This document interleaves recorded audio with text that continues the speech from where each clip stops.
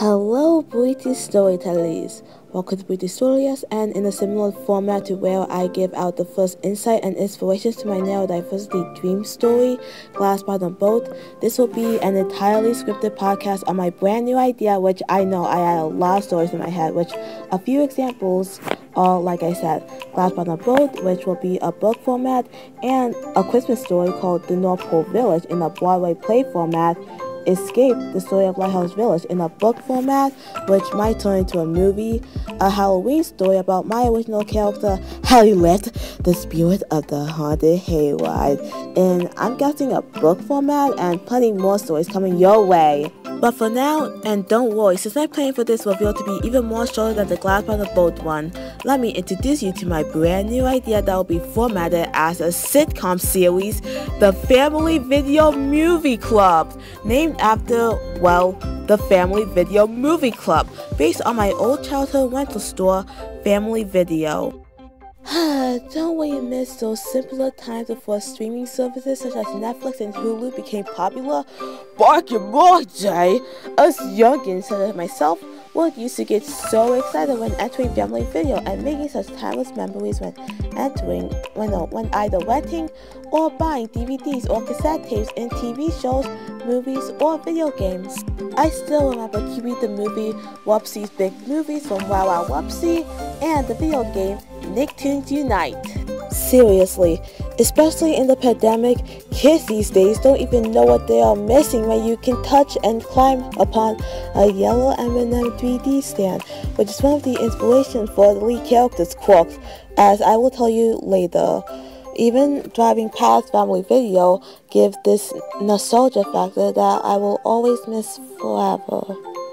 Until when I realized at this point that the special Family Video has turned into a Dollar General.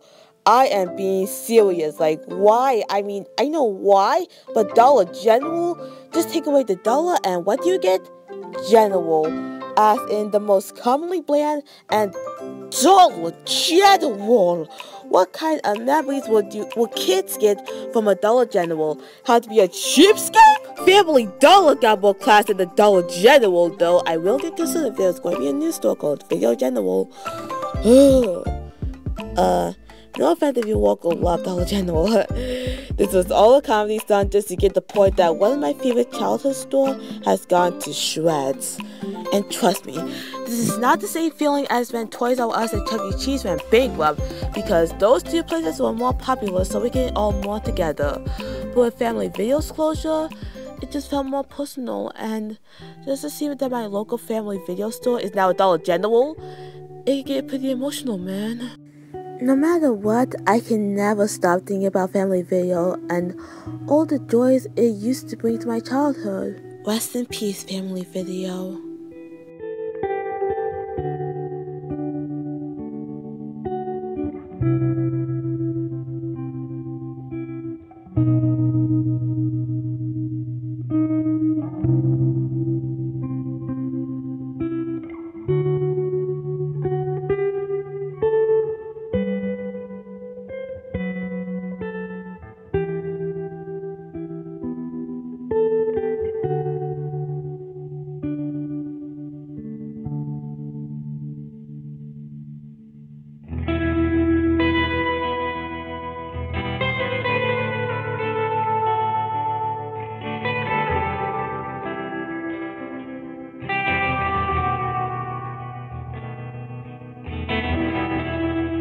As much as I can write an entire obituary on the demise of Family Video right now, we have to move on to get into more detail of this. Trust me, this is not just a Family Video commercial put into a series. This is my new sitcom idea I am willing to pitch in, similar to Shark Tank, except I don't think that many people are going to see this. The Family Video Movie Club! With some of the inspirations by other sitcoms or sitcom-based shows such as 16, iCarly, and Some Assembly Required. The basic summary and presence of the show is about an 18-year-old Italian descent named Charlotta Vidya Montanaro III, or Charlie for short, named after the founder and CEO, Charles Hoogland. May you rest in peace. who, after 18 years, still mooches off her parents, never want to get a job or leave her childhood behind, unlike her polar opposite frenemy big sister, Anita Takemotonawa, or Anna for short, who is already living out her college years with a job at Dairy Queen. Charlie thought she would not have to take responsibility forever until she discovered that her old childhood rental store, Family Video, is going out of business and turned into a Dollar General. Again, no offense. Charlie wanted to protest and help #save the video store, but in order to do that, Charlie decided to finally take responsibility in her life and become the new manager of Family Video. Throughout her journey at work, she discovers new skills while keeping her fun, childlike, and bouncy persona. And throughout the sitcom, you will slowly see her develop into an actual adult and how she is now planning to use the money for her college tuition, as in what major will she be thinking of? I will just leave that as a surprise. Just you wait. And another funny fact about Charlie is that she could be extremely flirtatious, and she have a huge crush on the yellow M&M 3D standee ever since she was a kid, and will always look deep into his nut to go full on flirty with him, which always bothered this one employee who I will talk about later. But for now, Charlie's big adventure have only just begun, so now she's going to have to hire a couple of employees to help her keep the Family Video business running. And the first one I'll be introducing is the customer service representative and everyone's dream best friend, Sadie Clarity. Sadie is the most down-to-earth and less crazy of the cast. She is absolutely in love with her job and enjoys making new friends and giving out wise and spectacular advice to not only the customers but her co-workers themselves, as everyone loves to have her around. Although within her friendly persona lies a very dark truth about her home life, as both the people in the sitcom is starting to notice how Sadie is always arriving early and notice how she always loves to spend too much time at her job. But that will just be left a mystery for now. If you are wondering, Sadie, along with another character, is based on the video. This video rental chain has found the right formula to thrive in the on-demand era from Sunday Today, where the new anchors point out how one of Family Video's strengths are the customer service and how the customer service representatives, such as Sadie, would love to greet customers by always saying hello at the door. But aside from smart financial management, the most important ingredient of Family Video's success: Hi there. Hello. Meticulous customer service. Every time I walk in the door, I hear hello. 50% of the customers that do come into the store, we know by first and last name, and we do because we care about them. The next employee is the stuck associate, who is not only the best hookup when it comes to movie, TV shows, video games, foods, and snacks, but is also a wild, goofy, energetic off-kilter who loves roller skating. Introducing Alec Kilter. And if you're asking, yes, his name is based off the character Marcus Flutie, who during workshop get the nickname Alec from Jessica Darling's It List. And yes, he's my favorite character. He loves being in control in the snack stand and sometimes work part-time at their sister business, Marco's Pizza. He's the total goofball of the club, and be sure to check out Charlie's and Alec's dynamic. I won't spoil if they will become a couple or not, especially with how they both share an energetic and offbeat personality.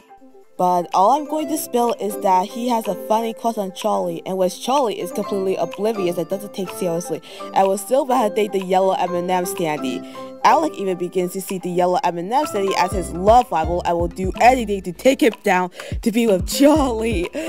And with Charlie and Alec's dynamic, I took inspiration from one of those funny, one-sided oddball dynamics to the point where I am planning for them to have a fake wedding inside of the store. Trust me, you are going to love them. But enough with Chalik, what I like to call Charlie and Alec, but back to Alec, not Chalik, Alec, as a character.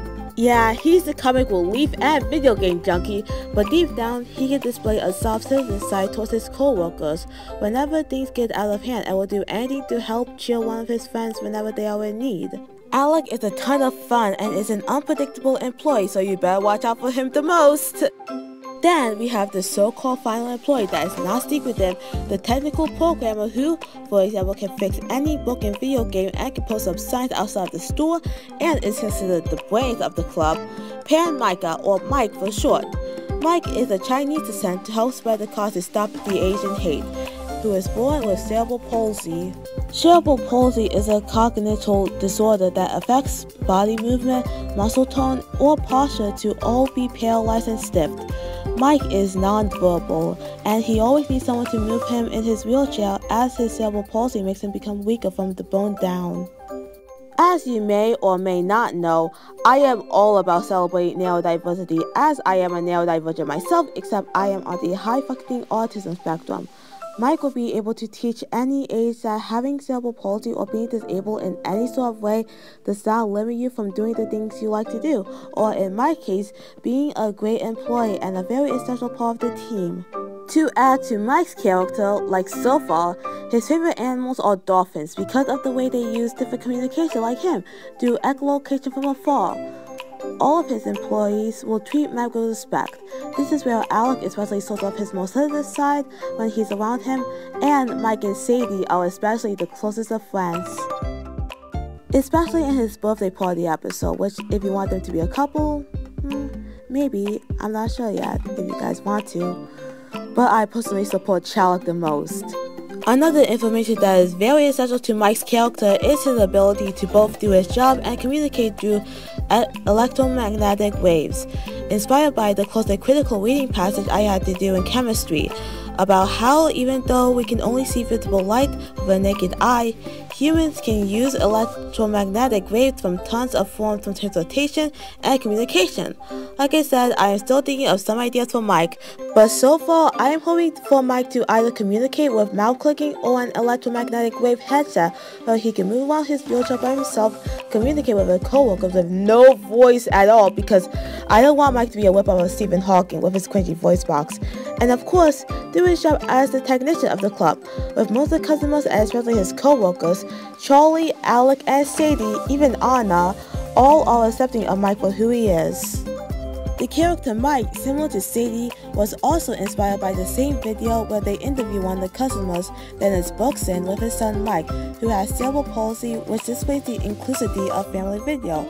And this interview is just so heartwarming, and as a huge fan of spreading neurodiversity, this extra addition just makes me love my favorite childhood place even more. There's a sense of inclusion. Which one? Dennis Berkson and his family have been coming here for over 20 years. His son Mike has cerebral palsy. To them, the business really lives up to its name. And this is not a device, this is brick and mortar. And yeah, it's old school, but you know what else is old school? Connections and friendships and communication and conversations.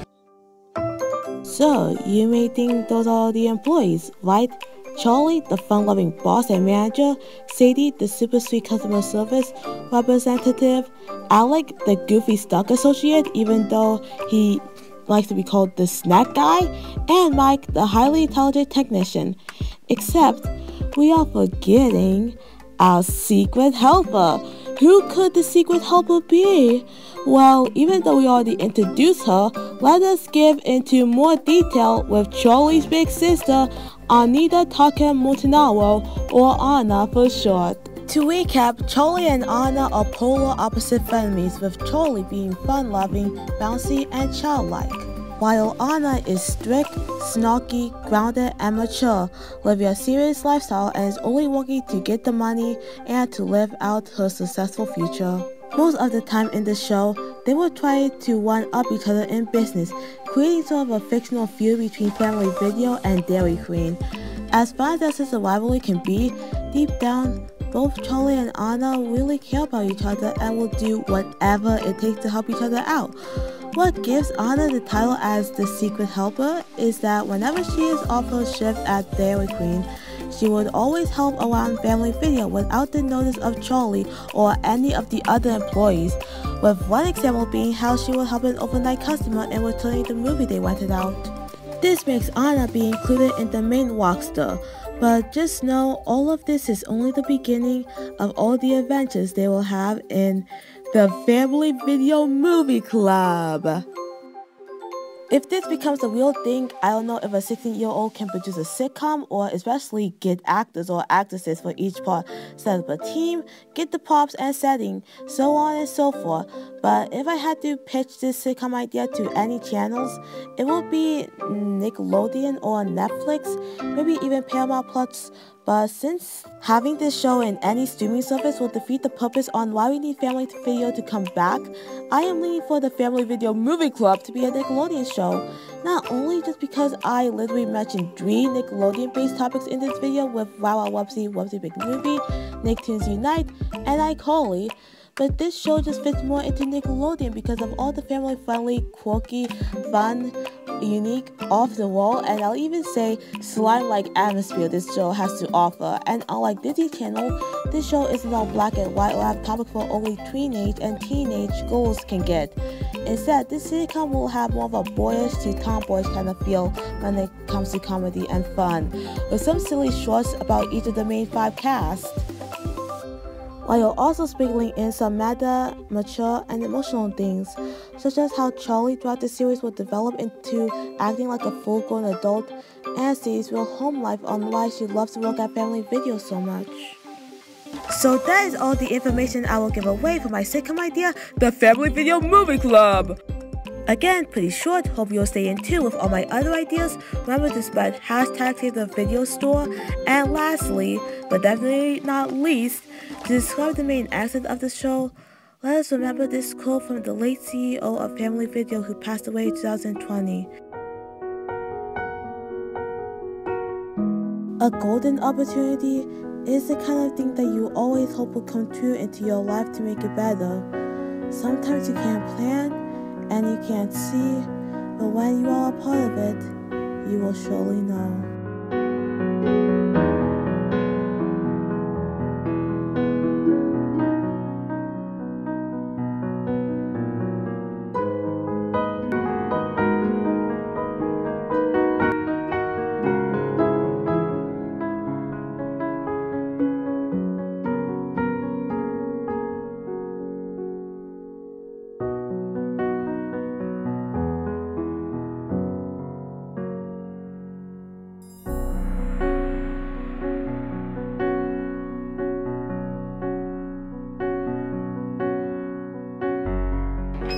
Kids are encouraged to excel. Get an A in school, get a free movie. And you come in here and you see these kids running around with their report cards in their hand. It's great.